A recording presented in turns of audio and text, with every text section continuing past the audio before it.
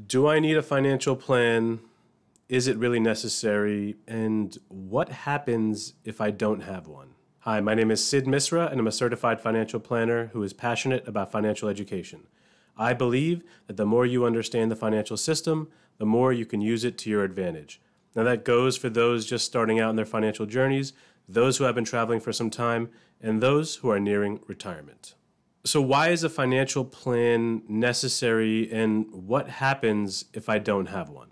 A financial plan is important because it helps you get clear on some very important pieces of your finances. The first one is, what is your current financial situation? What's your current financial standing? A financial plan is going to dive into that. You're going to look at the inflows, right? How much money is coming in from what sources? We're going to look at outflows, your expenditures, needs versus wants, and how you're spending money. You're also going to look at the assets that you own, the things of value that you own. What are they worth? How are they invested? We'll look at the things that you owe, the debts that you have. Are those debts, helping you out? Are they hurting you? How much debt do you have? And what is the cost of that debt? How much is it costing you to borrow that money? Again, a financial plan, it's going to help you get clear on your current financial position. Where am I right now? Where is my family right now? Financial plans are important because they're also going to help you get clear on your goals. What do you want to accomplish? What do you want to see happen? It's your life, it's your money, and you should be able to live it on your own terms. What does that look like for you? Does it look like traveling, being closer to family, being able to spend time with them, playing golf? If you like to help people, one of those goals may be to help save for your kids' college education or family members' education. It could be to help provide for charities and things like that. Stuff that's important to you. A good financial plan is going to help you get clear on that. Unfortunately, our last name is not Walton or Bezos, and money is finite.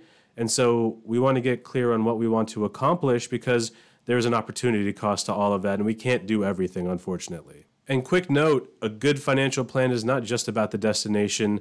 It's also going to help you enjoy the journey along the way. There's no point in just thinking about a destination and not being able to enjoy life. Life is meant to be enjoyed and lived. So a financial plan is going to help us understand where we currently are, where we want to go. It's also going to help us get clear on the steps needed to go from where we are to where we want to be. What is involved in getting us from point A to point B to that final destination? And the big question is, how do I deploy my resources in the best way possible to help me achieve my goals? How much do I need to earn, save, and invest? Do I have any debts that I can pay down? Do I have enough of a cash cushion in case of emergencies? Am I putting the rest to work in a way that's going to help me get to my goals? When I'm putting my money to work, how is it invested? How is it being put to work? What's the location of it? Those things are important. The tax consequences of different accounts. How are these things invested and what type of assets? Those are important questions that need to be answered by a financial plan, and they're going to help you get from A to B. And then, of course, part of that journey is making sure that you're tax efficient. No one wants to give the government more money than they need to. So how do we get you from point A to point B, right? That starting point and the ultimate destination that you want to get to in the most tax efficient manner. We don't want to give the government more than necessary. So how are we tax efficient in our planning? One of the last things a financial plan is going to help you get clear on is how to manage risks along the way. This journey is a long one, and there will be risks along the way. How do you manage them in a way that still allows you to get to your final destination? Now, we can't take all risk off the table, but what can we do to plan for it and adjust for it? One of the questions is, do I have enough life insurance? Is it the kind of life insurance that I actually need? What type is it? Do I have disability coverage in the event that I can't work and I no longer have inflows that are going to help fund my plan? Because my plan is going to require income to fund it, the fuel. How am I going to take care of that if I can't work? And one of the biggest one is healthcare costs. Long-term care eats into our ability to provide for ourselves. Healthcare costs are only going up, and so how does the plan account for that risk? There's a good percentage of adults that need long-term care at least one point or another in retirement. How do you account for that risk, and how do you afford it when that arises? The last things that a financial plan can help you get clear on is your estate planning. How are your hard-earned assets going to be passed on to your beneficiaries, to the causes and organizations that you care about?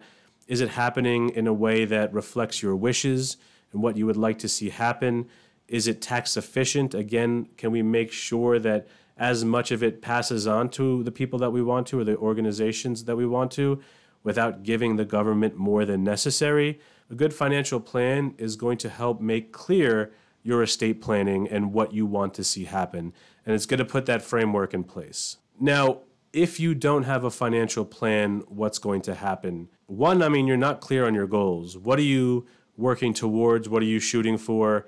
How do you know when you've reached there? How do you know that you're even on track? If you don't set a target, you won't know those things. And so a financial plan is going to help you get clear on that. So if you don't have a financial plan, you're also not going to know how to get from where you are to where you want to be. You need to know the steps involved, the path that it's going to take, all the questions of how you're going to invest, how much, in what accounts, how are you going to deploy your resources in the best possible way. Without a plan, you don't know that. And if you don't have a plan, you're not going to be prepared for what life throws at you. A plan is not going to be able to get rid of all risk and take care of you in every scenario, but it gives you a framework and a guide on how to handle things, because at the end of the day, you've defined parameters, you've figured out what you're trying to accomplish, and even though these risks are coming, you still have a framework, you still have an understanding of what you're trying to do. And that's a lot better than not having any plan at all. Again, a plan is not everything, it's just a guide. It needs to be constantly monitored, not constantly updated, and is something that takes a lot of work to monitor and maintain. You can choose to do that yourself. You can choose to ask a trusted professional for help. But either way, a plan is important. We just discussed why a plan is important. It helps you get clear on so many parts of your finances. Whether you do it on your own or you do it with a trusted professional, get a plan and get clear on what you're trying to accomplish and how. I hope this video was helpful. Thank you so much for tuning in. If you found it valuable, please hit that like button. It helps YouTube push this video to more people that may find it valuable. And please don't forget to subscribe so you don't miss out on any future videos. Thank you so much for tuning in, and take care. I'll see you soon.